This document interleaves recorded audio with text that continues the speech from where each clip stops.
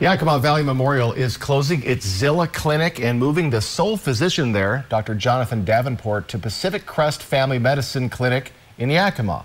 KVU's Emily Goodell spoke with health officials about that decision and what it means for patients.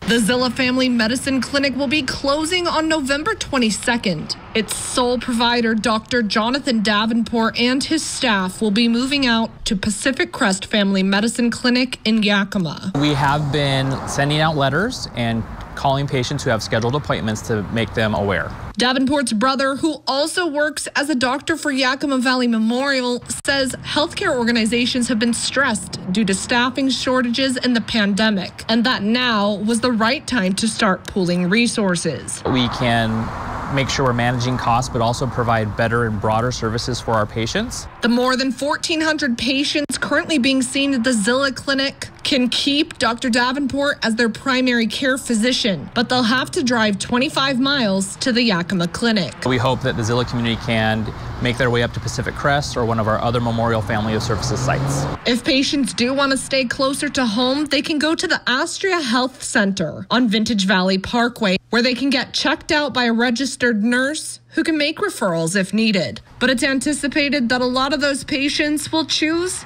to follow their physician to Yakima. We understand it's a drive and an inconvenience, but we hope that the wider spectrum of services will be of benefit. In Yakima County, Emily Goodell, KVU Local News. Thank you, Emily. Well, Dr. Davenport will be offering earlier and later appointments in order to accommodate those patients who will be driving in from the lower Yakima Valley.